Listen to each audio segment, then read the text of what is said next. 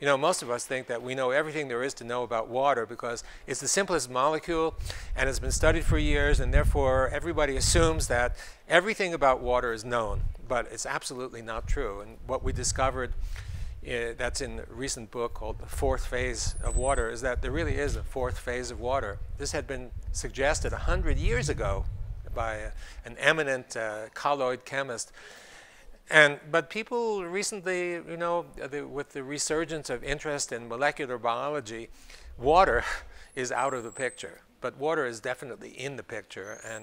And that's part of the reason for organizing this conference. We've put together this meeting on the physics, chemistry, and biology of water. This time it's in Bulgaria. It makes total sense to have a meeting on water here because Bulgaria has something like 40% of all the mineral waters in all of Europe.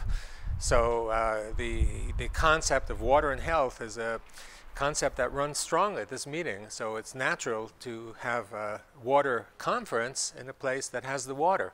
It's the dissemination of knowledge. We invite people who have really interesting things, interesting evidence, data, ideas on water. You know, water is a subject that hasn't really been deeply studied. It was studied a half century ago. Everybody knew that water was of central importance for all of science, especially for health. And that's been forgotten. There were a couple of debacles that took place. One of them is known as polywater, and 20 years later, another one that was known as water memory. And there were some incidents that took place that made it look as though the people who had espoused these ideas were crazy, were nuts, and were not really doing cogent science.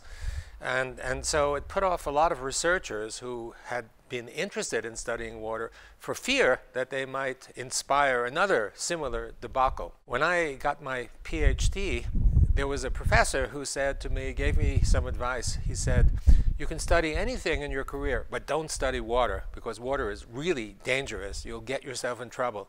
I had no interest in water at the time, and I had no clue why he said it, but it was so out of context that I remember all these years what he said.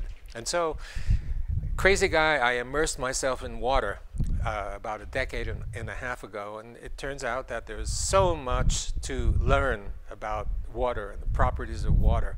And the conference is here to disseminate that kind of information.